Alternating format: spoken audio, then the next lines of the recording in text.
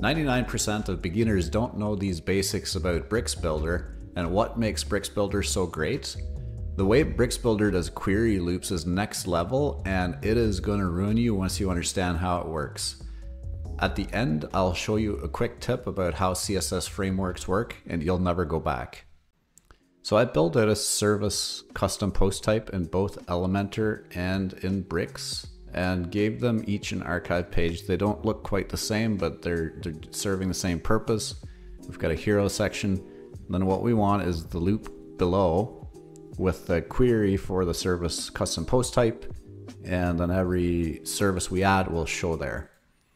So the problem with Elementor's templates is that if I go ahead and pick a template, let's say we want to use this here grid of blocks in our template, we'll go ahead and import it, and the inherent structure of it prevents you from making it dynamic and using it as a product loop without a significant amount of work.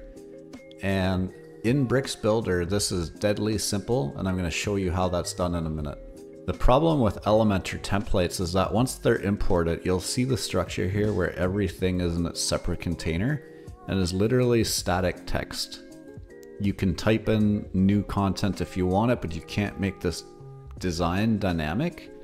Short of adding a new section to your page, bringing in the loop builder or the loop grid into it, and then creating a template, copying this design into it, relinking the text for this to the post type, for the custom post type title and the custom post type content and image, and then you're left dealing with the padding and the hover effects that we're seeing here with the nice backdrop with the drop shadow, the spacing, the padding. You need to rebuild everything you see. So the template was a nice idea and it was inspiration, but it's not actually useful. You can't even use it to build because it will only let you do static text. In Bricks Builder, this works very differently. It's very simple and very fast. How this works in Bricks is that from our archive page template, we're just going to go to templates. I'm going to load my frames templates and choose the features sections. And I'm looking through here, I'm looking just for a simple grid similar to what we had in Elementor. Here are some. And I'm going to use this one here. So we insert it. And what you'll see is that out of the box, it does exactly what the Elementor template did. It created 6 cards inside the grid. They're static and not much is different. But here is what is different.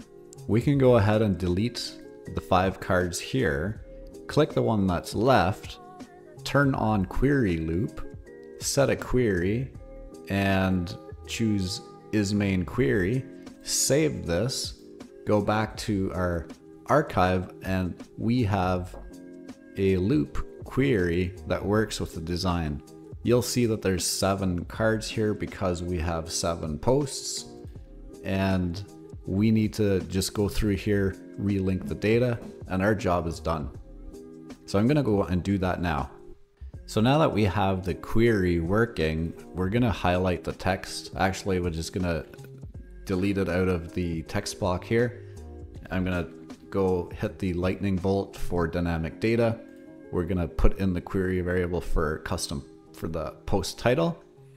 And then we're gonna search for the image, which is here. We're gonna delete it, hit the lightning bolt again, and search for feature image, which is gonna get the feature image of our custom post. It's previewing differently from a different custom post type, so don't get thrown off by that. I think we can change that in the template settings when we populate the content.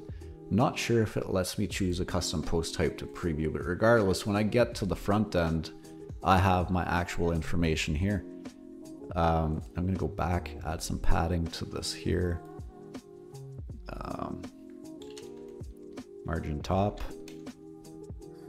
large,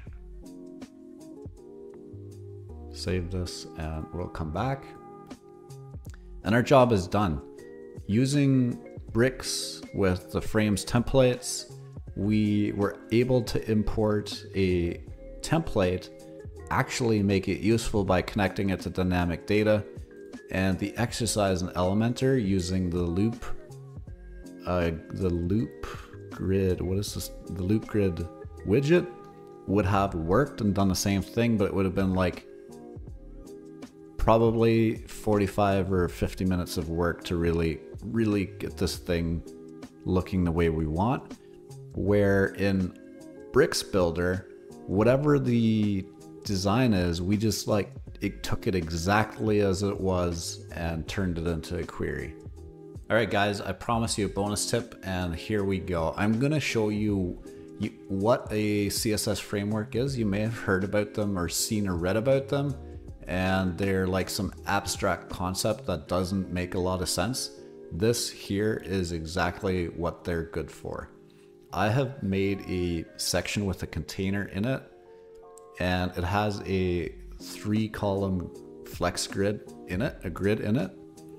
And I've put a heading and some text into the first block. Now, when we are building content in Elementor that repeats and we want to change something like a background color, we end up having to go through the whole site, and everywhere we use the color we need to change it, or if it was styling like padding or background images, and we need to go through the site, find every spot where we did it, make the change and make the adjustment, short of global fonts and colors obviously. So here is what I want to show you. In Bricks Builder, we can make a class simply by clicking up here and writing a class name, and I'm going to call it background test. Hit enter, and now we're writing a class, and we're going to say that we're going to just give it a simple background color, and I'm going to use a very different color than we're using in our site, and we're also going to give it some padding. Here is another use for a CSS framework, like this. We can use variables, and instead of remembering class or remembering actual values, we can use a nice spacing framework. And now if I make another block inside this container, I'm gonna make one manually just to show you the process. Give it a heading and rich text inside it.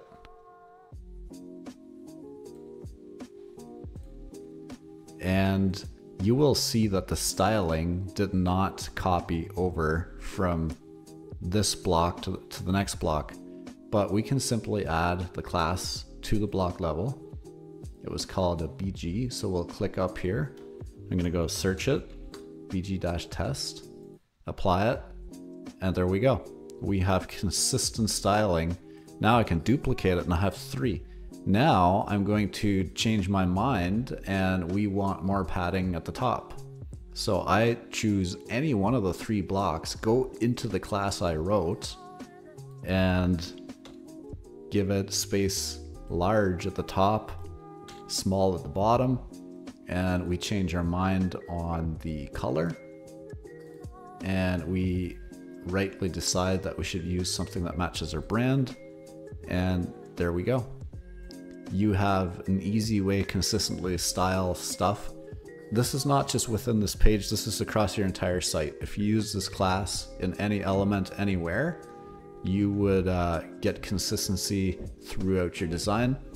And this is what CSS frameworks are good for.